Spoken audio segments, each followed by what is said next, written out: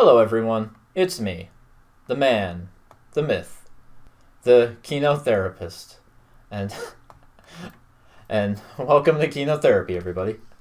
A long time ago I did a starter pack on South Korean movies, and I thought I would bring this back. This is going to be a little easier than my regular Keynote Therapy movies where I go through directors. It's going to be very simple. I just talk to the camera. Sort of springboarding off of my Charlie Chaplin video I just made. Now I'm coming at you with some classic comedy.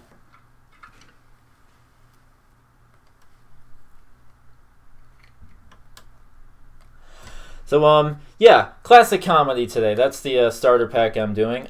This is an era of films that is very near and dear to me. I remember as a kid, I watched these a lot with my grandpa, and we both just laughed away at these. My grandpa really introduced me to these films, and these are some of the first classic movies that I was actually introduced to. Some of the first, like, style of filmmaking that I ever got introduced to. And so, in a way, a lot of these were kind of the gateway for my love of film. Some of these legends, to this day, are still some of my cinematic heroes. And while a lot of film buffs still know who these people are, I feel like they're sadly kind of forgotten about and not talked about as much. Comedy has evolved, as it does, maybe for better, maybe for worse. But much like the point of this channel, I want to remind people of screen legends. I want to remind people that cinema is an art. I want to remind people of classic, foreign, obscure films, and just remind them of the artistry that all these different styles that people have yet to explore contain, and the artistic value that they hold. Also, I want to quickly clarify that this era of classic comedy, it's a specific era, because some of you might be watching this and being like, oh, well, where's Mel Brooks? Where's Monty Python? Where's Woody Allen? And while those are classic to today's standards, this is more of a specific era, mainly 1910s to roughly early 1960s, although a lot of them are even before then. So, yeah, these are much earlier than even like 70s or even what we would consider classic nowadays. These are the foundations of comedic filmmaking. So, yeah, without wasting any more time, let's begin. Let's jump right in. Yeah, kicking us off... oh, yes, I'm wearing these glasses the whole time. So, kicking us off is Charlie Chaplin. Everyone should know who this is. I just did a whole video on him. I won't harp on him for too long. But, yeah, essential for basically everyone. Very influential to so many filmmakers, not just comedic directors. He is highly respectable. So many people love him. His films are funny, sad, sweet, satirical, poignant. They contain a huge range of emotions. And he's just an excellent performer, you know. You can always tell what he's thinking by his facial expressions, his body language. Very emotional, but most importantly, as this video pertains, always hilarious. One thing I didn't really mention, well, I kind of did. I talked about how influential Chaplin was, but that extended a lot farther than we realized. He was very influential to cartoons as well. Like, Chaplin, like, whenever he would run, he would kind of, like, hop around the corner. He'd do that, like, hop on one foot thing. And he would do that, and a lot of cartoons started doing that. And I'm pretty sure Chaplin did that before a lot of these animation studios were doing it. He influenced Felix the Cat and Mickey Mouse and all these different characters and styles. So, yeah, hugely influential, incredibly hilarious. You'll get a kick out of him. I recommend The Immigrant, A Dog's Life, Shoulder Arms, Easy Street, The Gold Rush, Modern Times, and City Lights. All right. Next up, the next comedic giant of silent films, Buster Keaton. I love Buster Keaton. I admire Chaplin more as an artist, but Buster, in my opinion, was a better director and maybe even better with comedy. I know that's subjective. I might not say he's better at comedy, but his style was a little more, his technique was a little more distinguishable. It was the way he did visual comedy, but it was the way he did visual and physical comedy. It was a very unique style. He would just play with objects and sets, and he probably just did this off screen, and then he said, what can I do with this in the film? He just took the best ideas and just ran with it. And so many of his films are him just playing on these sets like it's a grand playground. he would use every opportunity he could to upend the audience's expectations. But it's not just this. It's not just his physical comedy. It was the way he would photograph and frame these gags. He was one of the first directors to use the camera to tell a joke. Somehow like blocking for a comedic effect or framing something in particular, and then something happens and it just reveals the punchline. His most famous film, The General, is just this hour-long train chase. The whole movie is a train chase, and it's hilarious. It's one of the funniest and greatest movies of all time. It's simple, but it's brilliant. He was known as the Great Stone Face. He kept this constant blank, neutral expression on his face, which was very different from the usual like shrieking and wide-eyed expressions most comedians would give. Nonetheless, he was still a great performer and an incredible stuntman.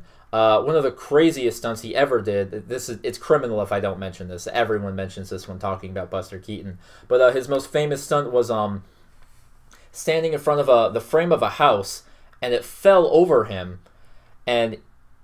but the window went right over him where he was standing. and God, it was such a dangerous stunt that house weighed like a ton, and if he was off by a couple inches, he would have been seriously injured. So yeah, a lot of respect for him. He went all out to get a laugh. So many people were influenced by him, the likes of Rowan Atkinson, Edgar Wright. The biggest influence is actually none other than Jackie Chan. Yeah. Buster is a beloved comedian by so many. He has one of my favorite quotes of all time, which is, "A comedian does funny things. A good comedian does things funny." And I see that philosophy expressed so much in Buster's films. I try to do that in my own comedy, and it's just such a helpful, wise quote, and I love it so much. So, yeah, please check out Buster Keaton. He's one of the funniest people of all time. You won't regret it. You won't regret it. I recommend The General, Sherlock Jr., Steamboat Bill Jr., Cops, 1 Week, Neighbors, and The Playhouse. Alright, next up, rounding out the triforce of silent comedians, as was seen at the time, is comedian Harold Lloyd. Lloyd has kind of fallen out of discussion a little as time progressed. I think that's mainly because he didn't direct a lot of his films. He co-directed approximately 4 of his movies, while Charlie Chaplin and Buster Keaton had a lot more creative control over their work. And I think that's why people appreciate them more. But don't let that discourage you, because Harold Lloyd is a very talented and very funny comedian. Lloyd is brought to us by Hal Roach, a filmmaking giant in the classic comedy range. His studio brought us Laurel and Hardy, Our Gang, Charlie Chase, this weird animal series, which not many footage of it exists. But his biggest star was Harold Lloyd. Harold Lloyd's persona, as you can probably tell by his simple costume, he's meant to be an everyday man. He's got the spectacles and the hat. He's kind of meek, kind of nibbish, but an everyday man. He's prone to greed and jealousy, but he's always very likable.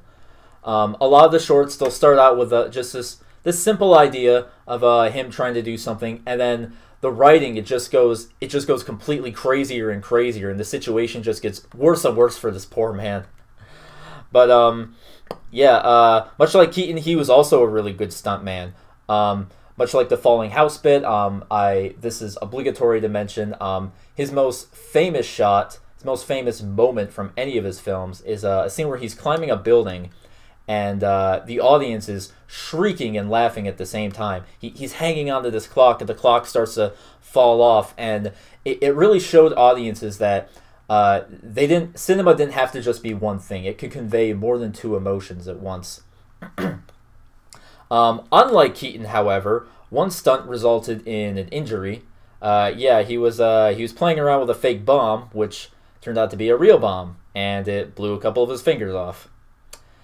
Yeah, luckily this didn't hinder his career much, and it wasn't very noticeable. He wore like prosthetics for the rest of his life, and it wasn't too noticeable in the films either.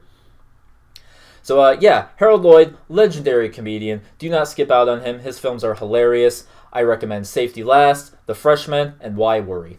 All right, now we got Mabel Normand. So I almost didn't include Norman, although I wanted to bring attention to her eventually, maybe in a future video.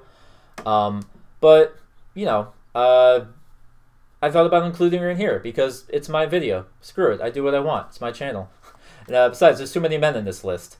So yeah, Mabel Normand. I'm introducing you to not only the screen's first funny woman, but possibly cinema's first woman to be employed as a director for a major studio.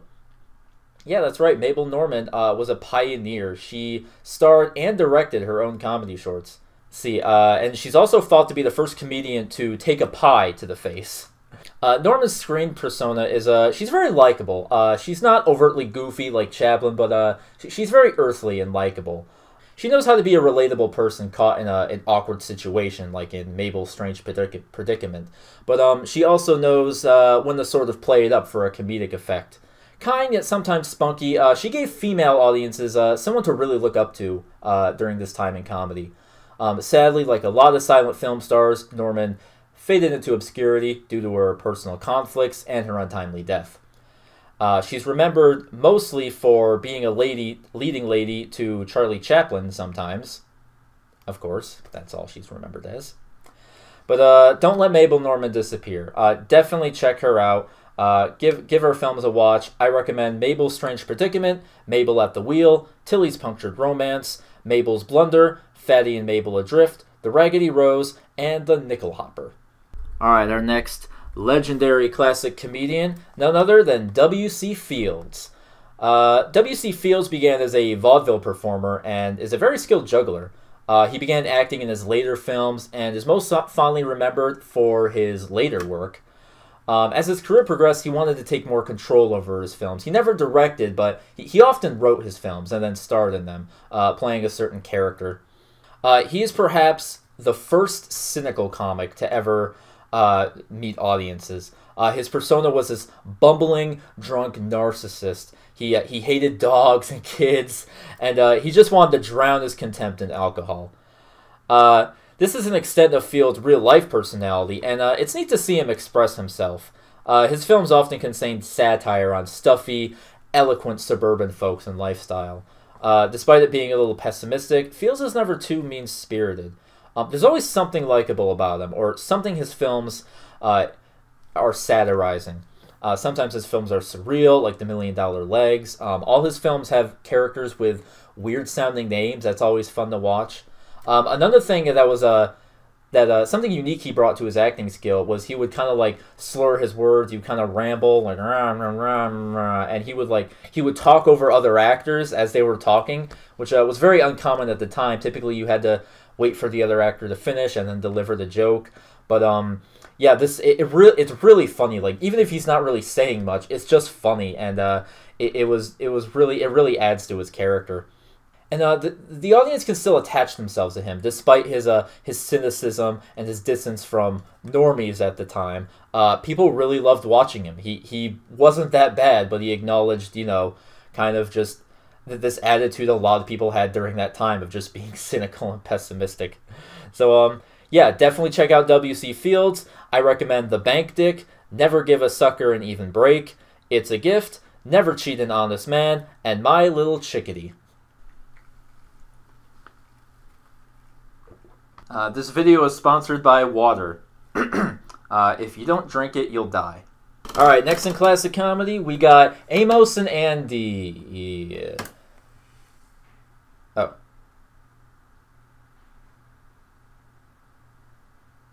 Nah, I'm not. I'm not gonna touch that. Not going near that. Alright, the real next up is Our Gang. I thought I'd make a quick mention about one of my childhood favorites, the Our Gang shorts, also known as The Little Rascals.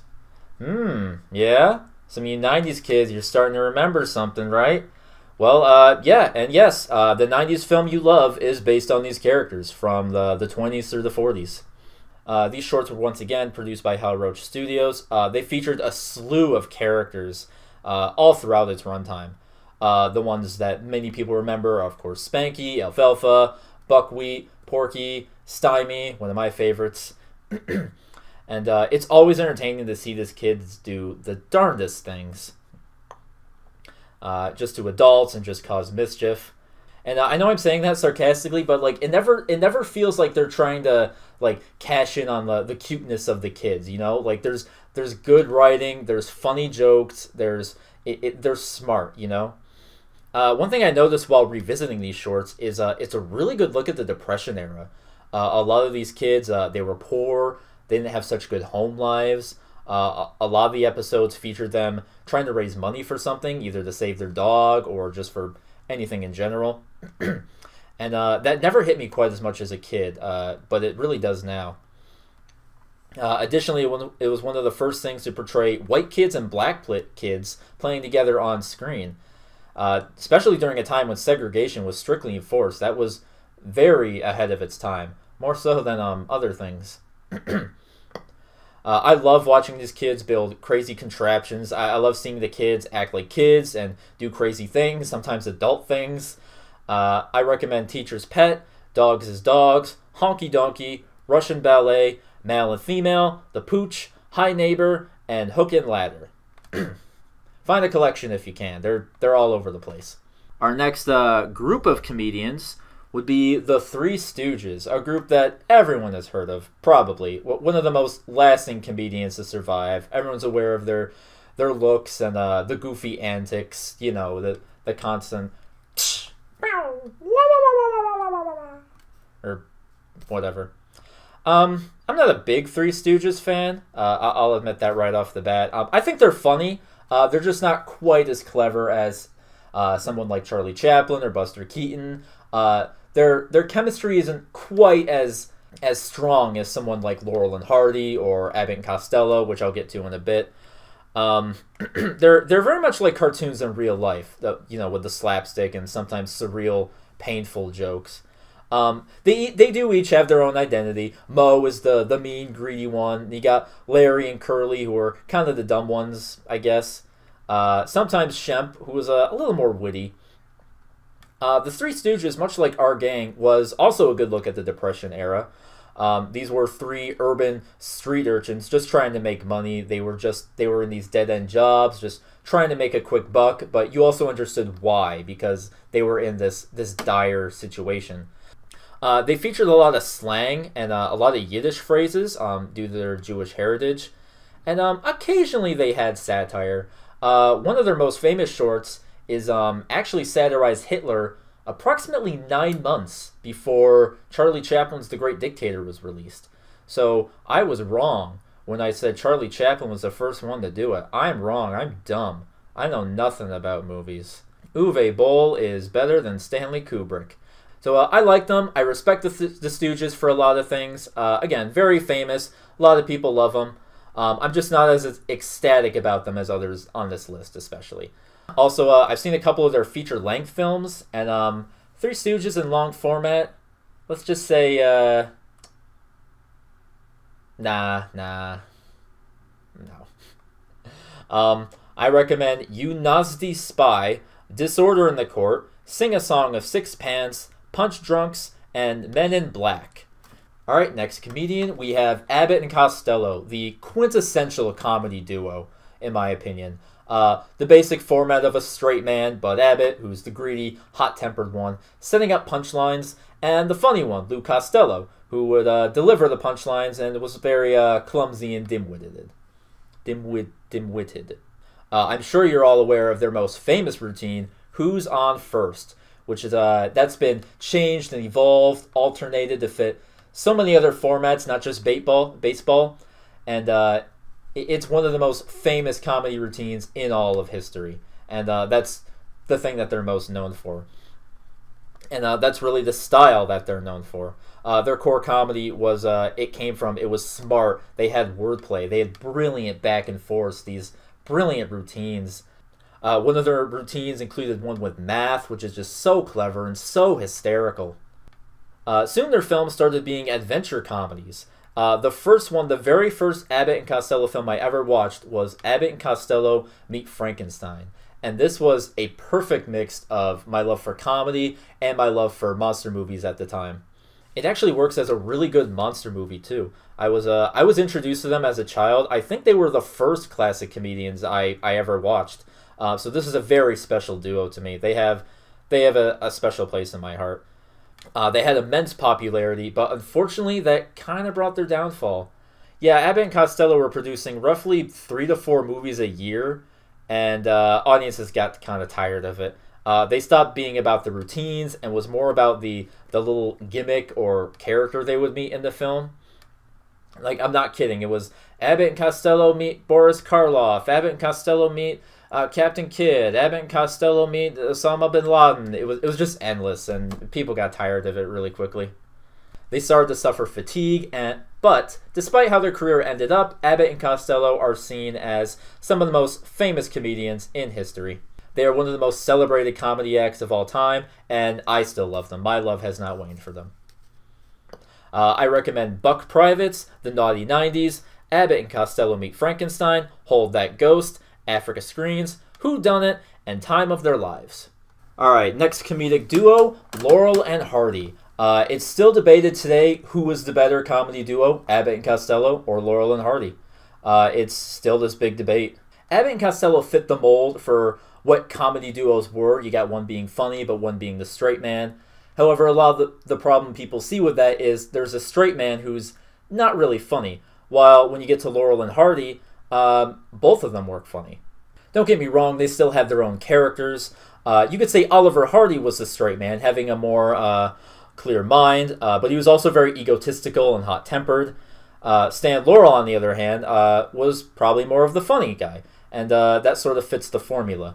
So this was their sort of unique take on the comedy duo formula. However, what they did was they were both victims of their own calamity. Oliver Hardy would get them into a mess for just wanting money, or Stan Laurel would do something clumsy and trip up Oliver Hardy and he'd fall down. Laurel and Hardy are some of the few actors to successfully transition from silent films to sound and kind of survive a studio change, although that didn't last too long. They came from Hal Roach Studios, so a lot of their shorts were situation-based. They had really good writing, really good interactions and conflicts going on. They're known for milking the joke, which is taking this simple idea, this minuscule idea, and just spreading it thin, just stretching it out, and just stretching it out as far as possibly can. And surprisingly, it worked really well in their favor. It could get tedious, but like they're such good performers that they're really able to sell it to the crowd. Stan Laurel especially has a very Chaplin-like charm to him. He has that sort of performance where something will happen and he'll kind of make a face and scratch his head. He doesn't talk much either. Oliver Hardy is still great. He's very good at seeming polite, but then he suddenly snaps at the clumsy Stan Laurel who trips him up. Which is funny too because Stan Laurel kind of looks like Charlie Chaplin without the mustache. And Oliver Hardy kind of looks like Charlie Chaplin if he put on a few extra pounds.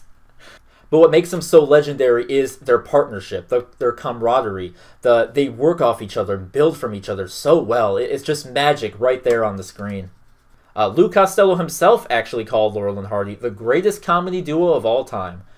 But doesn't matter. I'm not trying to close the argument with that. I'm just saying, personally, I don't really know which one I like more. And a lot of people are unsure. But don't let that bother your enjoyment of these people. Watch Abbott and Costello. Watch Laurel and Hardy. Enjoy them. They are great. They are geniuses. They are some of the funniest comedians to grace the screen. I recommend The Music Box, Way Out West, Sons of the Desert, Big Business, County Hospital, and Twice 2. And closing off the list on a high note are the Marx Brothers. Perhaps the greatest comedy group of all time. These guys are such an inspiration to me in my comedy, especially Groucho, I really take after. Each brother is so characterized. They have their own comedy style and shtick. They encapsulate all the best parts of classic comedy. Slapstick, visual humor, wordplay, insult, surreal humor, sometimes satire even. You will never find a more unique group of total whack jobs than the Marx Brothers. You got Groucho Marx, the king of insults. His rapid-fire delivery is just astounding. It makes you jealous to watch on screen and just wish you had that wit that he had. To compare it to something modern, it's almost like Archer, where you go back and watch these episodes or these films, and there's so many lines that you missed because there's just so much being thrown at you, and it's something new every time you watch it. He's a very influential comedian and even inspired some snazzy glasses. Then there's the fan favorite, Harpo Marx, who I have to admit is the funniest. He's sometimes creepy, but somehow a delightful little weirdo. He's completely silent. He wears this trench coat, which he pulls all these props and sight gags out of. He persists in this buffoonish, irrational behavior. He's like a clown, but his antics are just so infectious. He really has the ability to revert you back into a child and just laugh at just what a weirdo this guy is. He's often paired up with Chico Marx, his brother. Yes, it's pronounced Chico. He often speaks in this faux Italian accent and deals mostly with wordplay, kind of working off Harpo's visual gags. While Groucho dealt maybe with insults and tried to blend in with the higher-up crowd, Chico was a bit more of a scoundrel, usually trying to get something, usually working off of like other people. Then we got Zeppo, who was the straight man of the group, sometimes called the unfunny Marx brother, which was sad, but also true. Like I said, he was supposed to be the straight man.